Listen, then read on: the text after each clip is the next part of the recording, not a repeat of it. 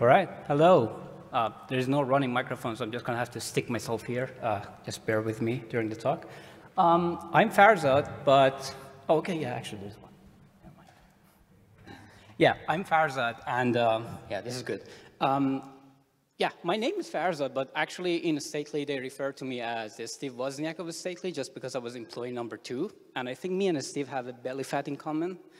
So that's good. Yeah, so if you like whatever I'm talking about here, or just follow me because for the sake of David, because we work on the same place, that's my username on Twitter, Farzad YZ. And I usually rant a lot about the state management and stuff, so we can learn together if you want. Yeah, so today I'm here to talk about, of course, the state charts, but I'm not trying to sell you any ideas or using state charts or even, using state machines and stuff. I just want to, we want to build something together. We want to do some live coding or live diagramming, which is exciting.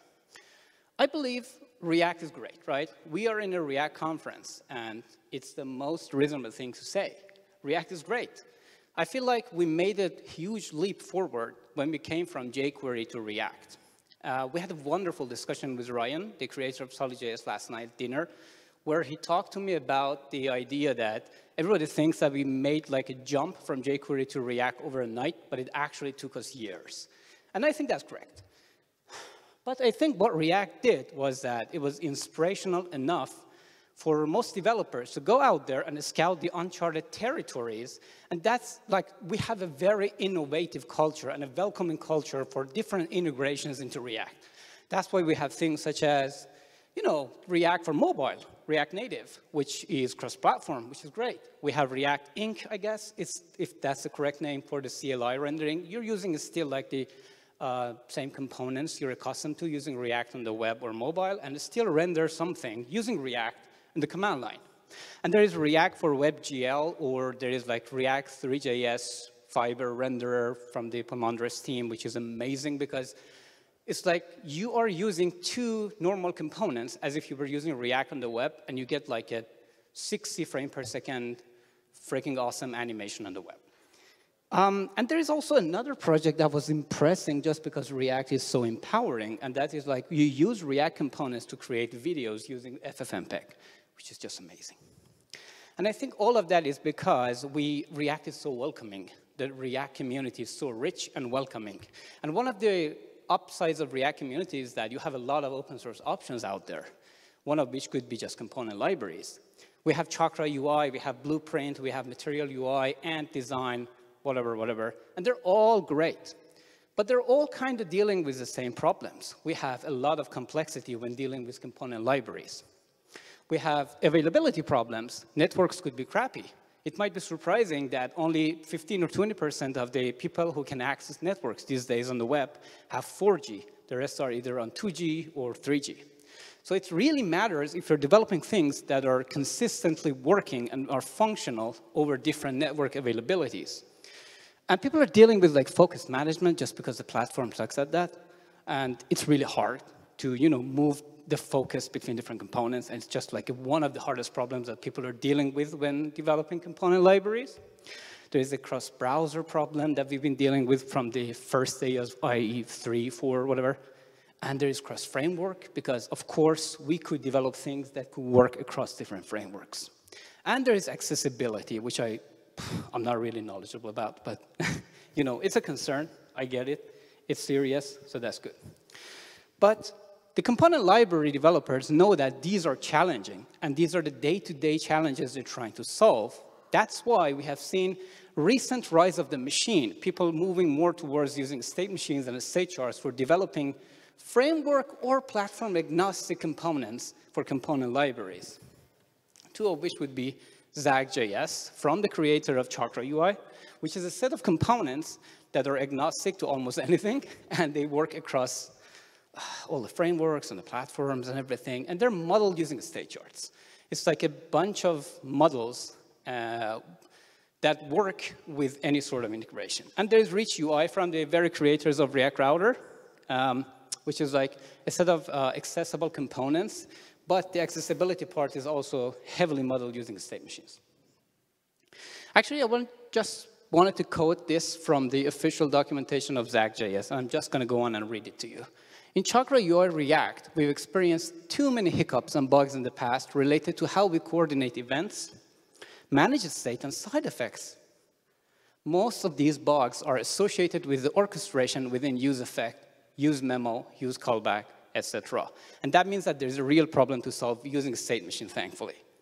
The issues were replicated in our Chakra UI view pursued as well, which means the problems are portable across different frameworks, and created a maintenance hell for us. We're not going to read the rest of it. You get the idea, right? So it's like there is a motivation to move more towards the state machines, and they're actually solving a real problem these days. In fact, this is, well, all the components in the react.js official website and documentation have a visualization just because the state machines give you a very nice way to visually see the behavior or the logic of your components.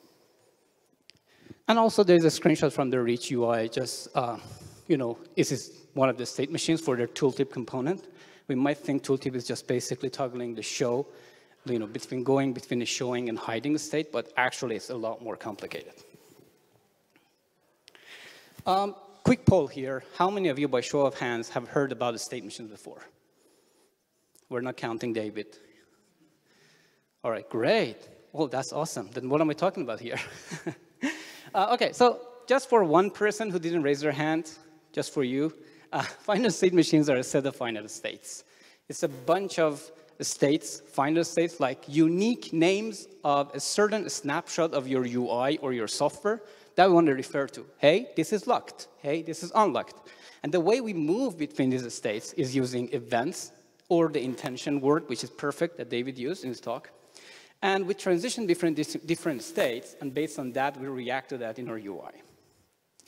An important thing when trying to model with the state machines is that you need to think in states. And that takes a little bit of time. There's a learning curve. Because we're accustomed to think about the states on the left side. We think a state is a collection of language primitives. We think there is a Boolean, there is a union, I don't know, there's like an array, there's a list, there's an object, and we call that a state, right? That's how you use state. You use reducer. But I think the better way to do that would be to think about the state as just a combination or as a union of different names or strings.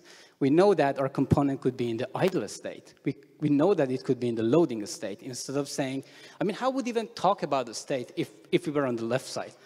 OK, so my component is in the state of is loading true, accounts empty, and error null. That doesn't make sense. That's not humane.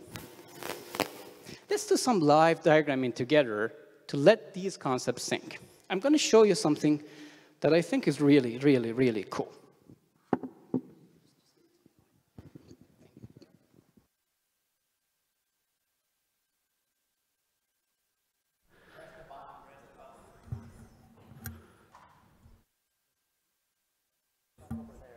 Hello? Yeah, it works. Great. Awesome. Let's make an interactive list together, OK? Believe me, I don't have this bad posture. It's just I can't really reach the live diagramming part here, so I have to type. On the right side, we have a Visual Studio Code extension that we've been developing at Stately. And it lets you embed the visual editor that we've been working on for the past year, which helps you diagram the logic and the behavior of basically any software you're modeling. It could be a component. I chose components today for the talk just because I wanted something to fit into half an hour. But honestly, these concepts all apply to any part of the stack. It could be your workflows, your CI, your server. It could be your application. It could be anything. But for the sake of simplicity in this talk, we're just going to model something very simple. OK, we want to have a list that has a bunch of user stories. We want a bunch of features. We want to build selection into a list of numbers, a stack of numbers from like 1 to 20 or whatever. And then we want to build selection. So when we click on one of the items in the list, we want it to be selected. And we want it to have a blue background. Let's do that using diagramming. We're not going to write a single line of code for the logic. We're just going to provide the implementations. OK, let's name our diagram interactive list.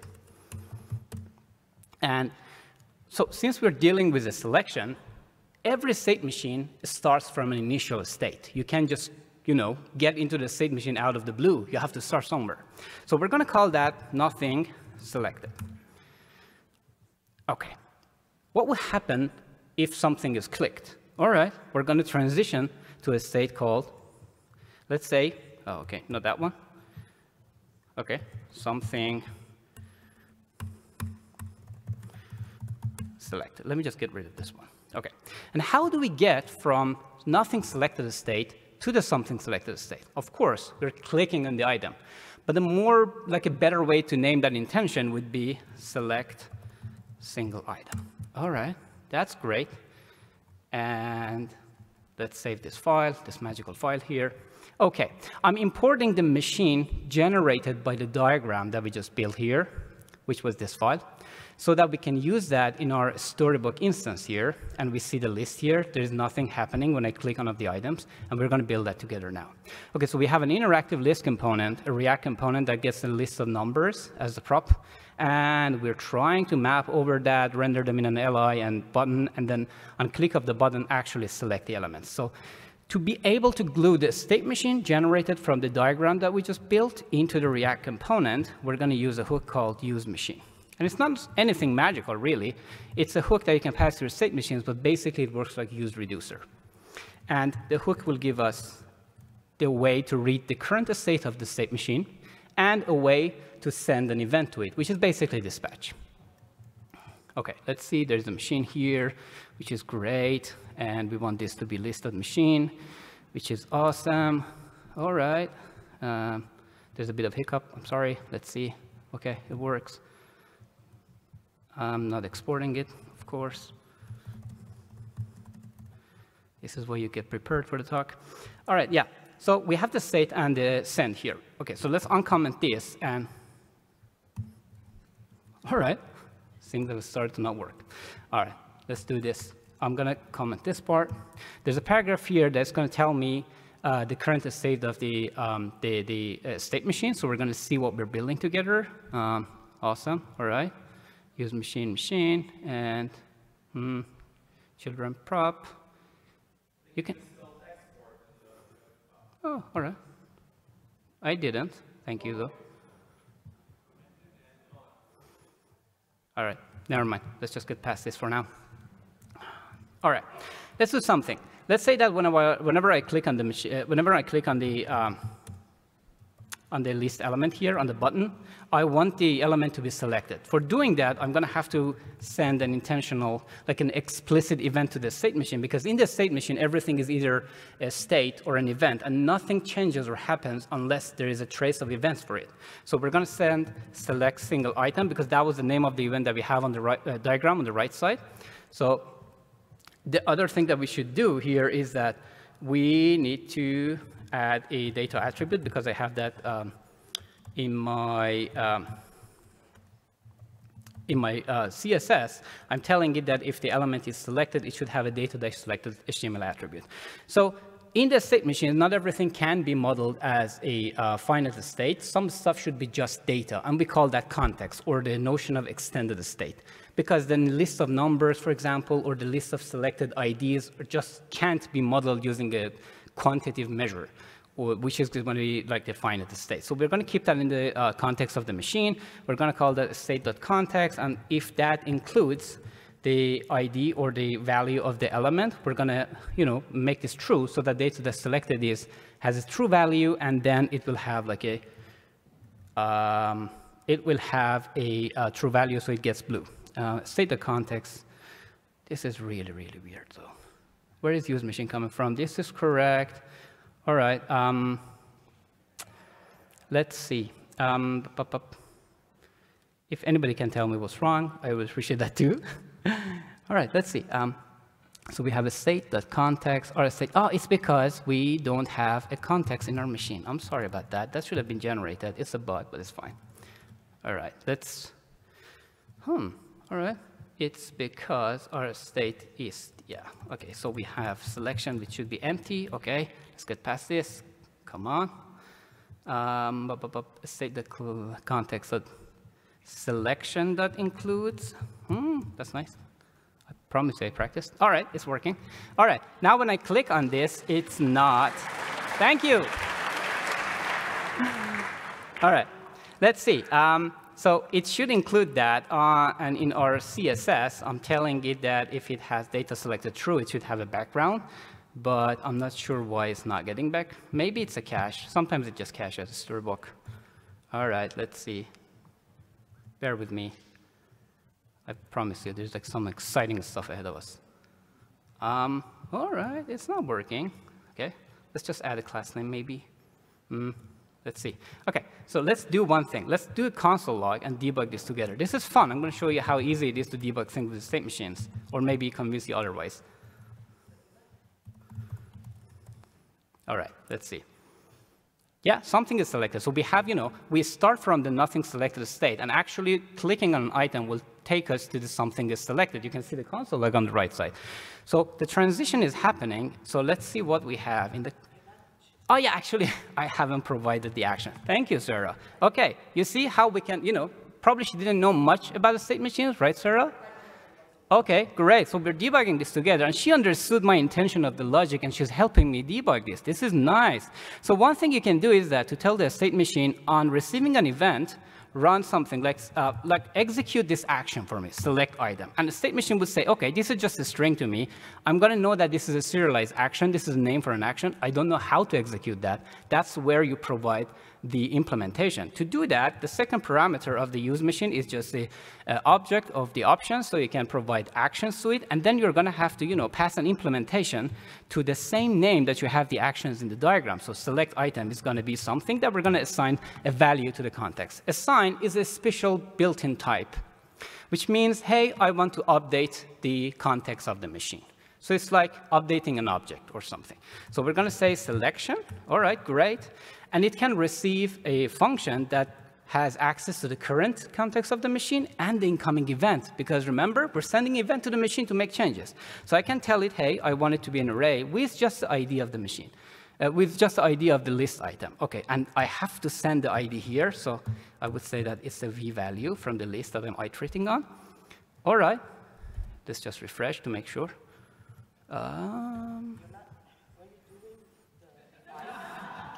When you're doing the find, you're just having v. V has to be equal to something. You're talking here? Like ID is equal to v. That's what you're trying to find. You're not finding anything. No. We're passing the ID here, and if it includes. It includes. Is this the model Yeah. programming Yeah, come up here. It's fine. OK, we're going to do a duo. OK. Then give it up. Get your hand up. Give it up. Clap for it. How do you do an equals here? OK. No, equals. No. It's just going to be this. Includes just a v because the v is here. So it's just going to be a bunch of integers. You're loving this, right? Hmm? You're loving this? No. This session? No? OK. No. I'm sorry this is happening. It's fine. Oh, sorry. I thought you were using fine. No, that's fine. I'm going to get OK, so we're not updating it. OK, it's because I am not returning anything here, am I? Selection is here. The select item is here. Let's check for the typo. Select item. This is great. I didn't save my machine. Nice. OK. I need to save my machine to reflect the changes. And it's working. Awesome. All right. So quick recap. We're wasting the time. OK, so what happened here is that we had a list. And we were transitioning from nothing selected to something selected. And we're sending an event. And we're running an action in React to that event. And the only thing that we need to provide here is the implementation for that action. OK, let's build something else together. Again, another thing. All right, let's, on press of escape, let's attach a document, like an event handler to the document, say, if I'm pressing escape, I want to clear the selection. To model that here is that we're going to say that, hey, if something is selected, and now you want this to be deselected, we're going to add like a, oh, come on, it's not the time to crash on me. All right, let's do this. OK, so when something is selected, we're going to go to nothing is selected. We're in React to the event deselect all. And when deselect is happening, we're going to run an action that clears the selection. OK. Now, what happens here is that let's save this for, to make sure. And OK, so we have to send a, you have to have a use effect to send that event that we're expecting in our state machine. Document that event handler, key down, and then we want an e, and if e dot key, it's Okay, if it's escape, then even on prevent default is, because nobody wants to do the default thing on escape. And then we're going to have to send an event. And this should be the same name here. So this is going to be select all. And what happens when we run the action select all? Well, we want this to be, what was that? Clear selection. So what clear selection does is, again, tries to assign something to the selection value in the context, and we want that to be just an empty array. OK, makes sense? Let's try this out. It works. OK, this is not working. What's that? There you go. Thank you very much.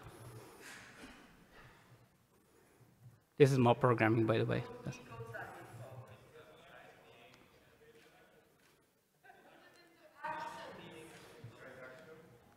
It should be. Yeah, it is in the actions. Come on. Thank you. All right. You see, I'm selling the idea of state machines to you, or maybe otherwise.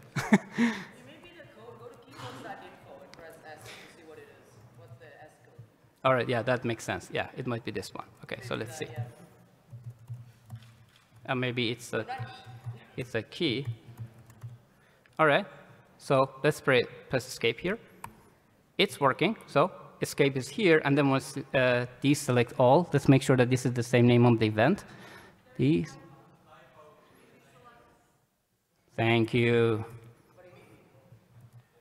All of this is planned. It's part of the big plan. OK, it's working. Nice. Amazing. Hey, thank you. All right, let's do something else. OK, one other feature. All right. We want to add to the selection when I press the command on Mac OS or control on other devices. OK? So that means that it's exactly like the file system in your operating system. It's like you want to select multiple elements in the list. All right.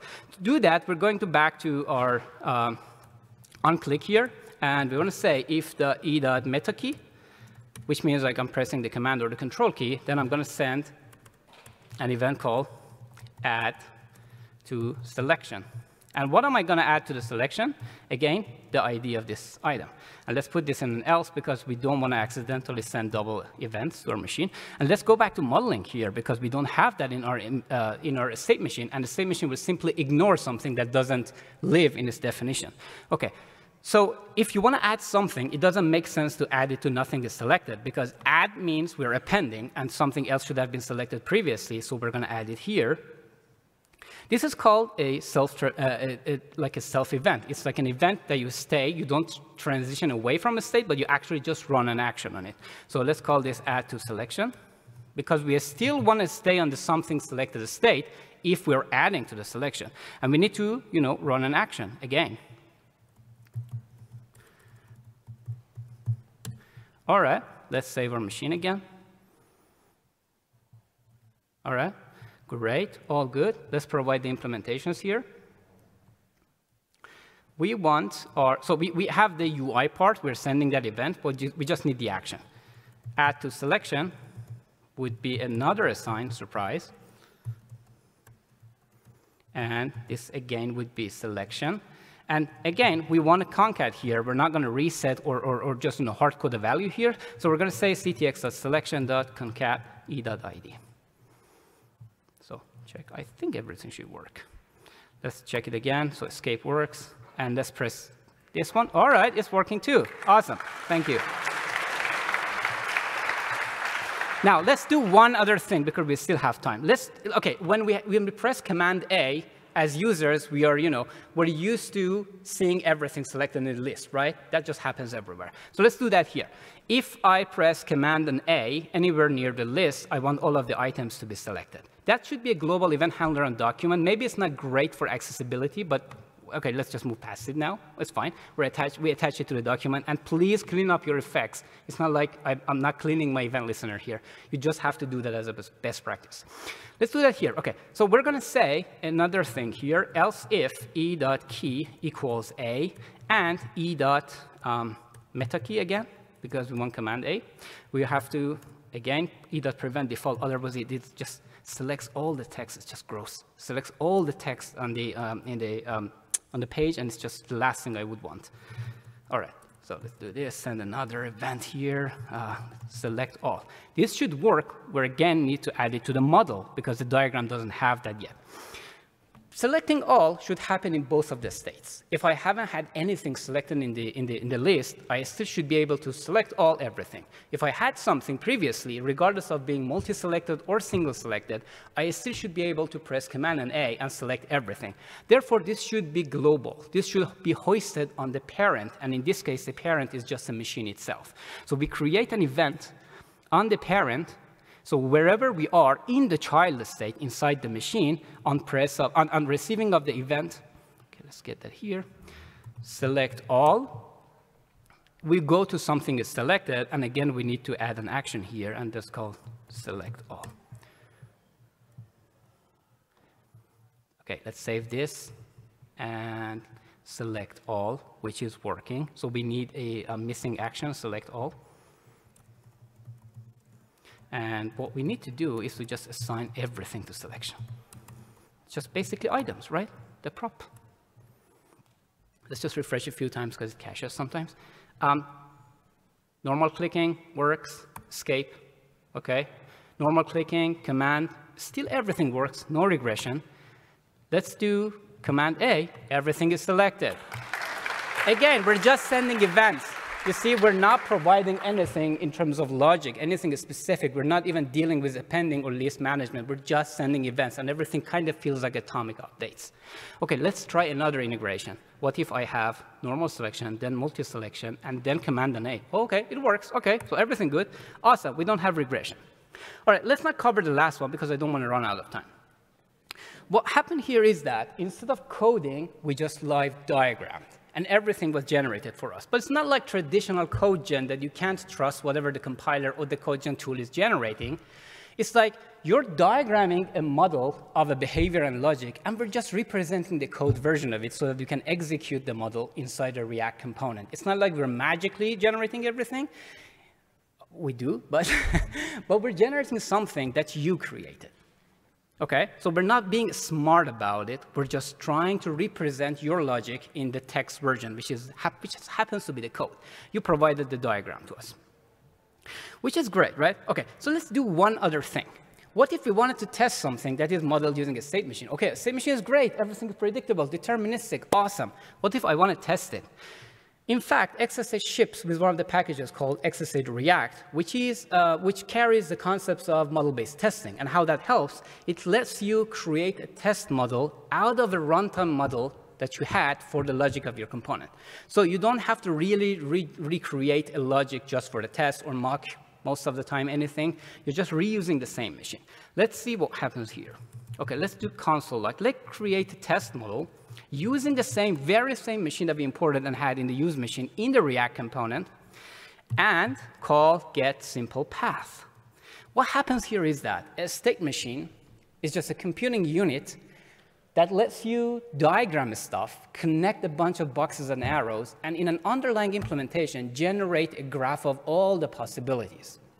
It's like your favorite module bundler or your compiler that knows the graph of dependencies between your modules and how things are connected to each other. It's that for the logic. We know how to go from state A to state B. In an application level logic, we could tell you, if you have everything modeled using a state machine or the critical parts, how many possible paths are there for getting from the beginning of the homepage of an e-commerce app to the shopping cart. You usually don't know that. You usually just rely on manual QA or testing generated by the QA, and they have to come up with the scenarios and discover that. But with a state machine, you have all of that at your disposal because you modeled it once, and the graph is right there. And because of the same graph algorithms and traversals, we know that if you create a test model, which will generate a graph that XSA test understands, we can get all the simple paths for it. Let's just console like that. All right, so the test model is telling me that there are 7 different paths that are possible right now in the model of your state machine. And I'm not going to, add dragging and stuff, but just imagine that you could drag something like a selection box, and whatever that fit into that selection, we would select it as well. It's just a normal other feature. If we added that, I just went ahead, took the liberty, and added that here. so that I could tell you if you added that, it would be just a very slightly simple change. It would be a slightly scaled version of your current state machine, but the test model would have told you out of 7 or 34, like that's 34 is the generated path for something that had all the features that I wanted to implement, but since we're running out of time, we're just getting the 7 generated ones. But imagine that you had a machine that wasn't the scale, that had just the bare bone MVP features, and you could generate like 34 paths out of it. I went ahead and add just a selection dragging model to it. It's almost the same. You can see that these parts are basically the same thing, just a little guards and conditions here and there, but nothing serious, really. And I just, put everything under a not dragging state and separated that from the dragging state, because when you're just dragging a selection box over the list of items, you could be in a dragging state, and we don't want to allow any other manual selection to happen in that state, just something that the machine can do automatically using internal events. And everything that we just modeled together and live diagram will go under a not dragging state. So we would introduce a hierarchy. With that, the test model would have told you, you now magically have 240 different paths that are possible in your simple component that need to be tested. So imagine you're developing a component library, you model things using the state machines, you haven't modeled things in state machines, and somebody opens a bug request and tells you, hey, here's like the way I don't know how to reproduce it. Sometimes it happens, sometimes it doesn't. Maybe you have to have the right sequence of events to generate it. But this bug exists in your code. Out of 240 generated paths, if you didn't know that, manually, good luck finding that. Really, it could lie in any of those paths. And rest in peace QA if they want to reproduce that. It's just impossible. And you would be surprised how many possible paths there are in a large-scale React application. Anything that you day-to-day work on, it could be an order of millions, really. Depending on what you're trying to do, you might want to get like, simple paths or plans. It's like a map of cities if you think about it. It's like the states of your application are the cities on a Google map, and the events that you're sending are kind of like taking a ride and going from one city to another. It's just easier if you see the map. Otherwise, if you blindly take on a road trip, good luck, right? Diagramming is great, guys. Really, really great. I think diagramming is one of the possible futures for the web development. And that is something we're working on stately. We're betting on diagramming. Because when you diagram your problems, again, regardless if it's a component library or application or anything, if you're diagramming, if you're drawing things, you're thinking about things up front without trying to solve that. Because usually if you rush into solving a problem, you try to come up with a feature or like come up with a solution that might not extend well or be too limited for possible reasonable next steps of the feature. But when you diagram, you kind of are forced to see the boundaries of your problem, to learn the constraints of the problem you're solving, and then say, oh, OK, this is the whole picture. This is nice. So I know what I'm trying to do, and this is one of the limitations. Wow, it's nice that we caught it right now. You see the edge cases. And another thing great about diagramming is that you can always zoom into a particular place in the diagram, focus on that, fix that, zoom out, move to another place, and try to solve other part of the problem. It's like you see all the things, and the whole visualization is in front of you, so you choose at what particular place of the problem you're trying to approach right now, and then move on until you figure out all the parts. Then, of course, reasonably, you can come up with better plans and estimates, because we are all bad at estimates. And you would see different integrations, because when you're working on a single component, teeny tiny component in a React application, things might not get out of hand. But when you start integrating different stateful parts, and they try to talk to each other and plug them into one single entity, that's where the integrations get nasty, and you're missing out on things. That's why we have integration testing, to make sure integrations work. That's how nasty they are. But with diagramming, we can see them because they're just another event in the state machine or the entire system. And again, you can see the layers of your problem, because problems are layered, and when you diagram them, you see all of the layers at once. Sometimes the layer is just the accessibility layer. Sometimes it's just the client side in general. Sometimes it's the backend, anything. This is what we're doing at Stately AI. I was thinking to myself, building this talk, hey, if diagrams are so good, why just not everybody does the diagramming instead of programming thing? Why do we tackle stuff like the traditional way we do? Well, I don't know. Why do you do that? But honestly speaking, we think at the stately that diagramming is a great way for the future, for development or programming in general. And we think that traditional diagramming wouldn't scale to real-world problems just because everything would make sense on pen and paper, but you can't really take that to practice. You can't execute that. That's why we're betting on executable diagrams. The diagrams in the stately that we're trying to build using the visual editor are the single source of truth. Because if things make sense in the diagram level, you should be able to just copy and paste it, port it somewhere else, and just execute that. Why not? Why do we have to, remodel something in a certain stack and language to just satisfy the model that you had on pen and paper? And what we do is that with the visual editor at the stately, I'm not selling the product to you, by the way. I'm just selling the idea of diagramming to you. Please, I want you to understand that. I want that to be clear. You have to just diagram. Just draw stuff. I don't even care if you use state machines. Just diagram. Diagram, and then get a model, like a runtime model out of that, and then execute that. Because diagrams are great, they can also export to many things. Diagram is the logic, so it only makes sense to export it to a PNG to be able to share it in the documentation. It only makes sense to export it to a test model to test it. It makes sense to export it to a runtime model, to JavaScript, to TypeScript, and to execute it. You can see diagram is kind of like the abstract logic you're trying to build, and everything is kind of like a side effect and afterthought you can get out of it somehow. And diagrams are really multi-purpose, and they go across the stack because anything can be solved using diagramming. You can just see the boundaries of every problem. The problem doesn't care if it's in JavaScript or on the client side or the backend. Sometimes problems are the same, and if you think using diagrams, you might actually be able to figure it out a lot faster.